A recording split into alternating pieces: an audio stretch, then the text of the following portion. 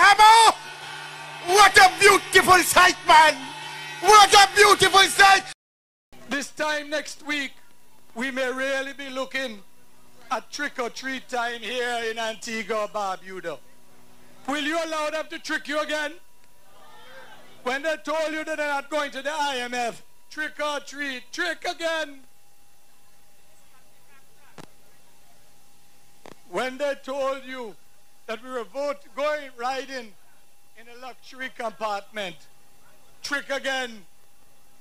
When they told you they had hundreds of investors coming in, where are the investors? Where are they? Trick again.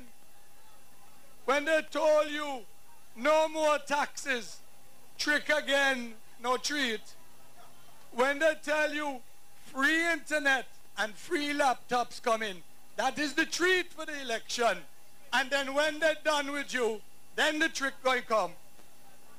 Comrades and friends, they say they're spending millions to win the by-elections. That is going to be another treat. But when they're done, tricking your tail again, don't worry. They're the ones that told us. What they tell us? Eat them out, drink them out. What are you going to do? Let me hear you again. What are you going to do to them?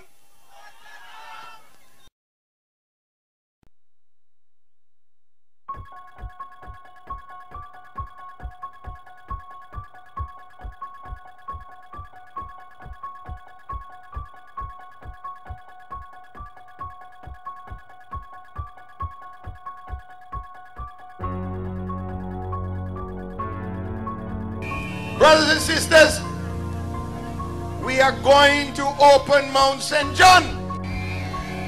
No matter what they say, no matter how much they try to say they did it, we are going to make it open and make sure that we look after the people of Antigua and Barbuda. Now, as recently as this afternoon, we were meeting with the Prime Minister, going through all the details, because we want to do it right.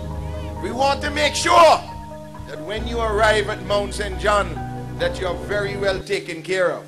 You know, brothers and sisters, there's so many things up there that we can do. And we're going to provide this service to you for free. How much? Let them hear it loud and clear.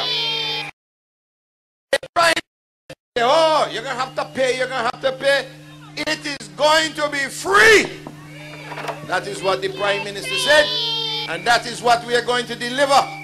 So when you reach at the door, you clap your hand and you say, I'm ready.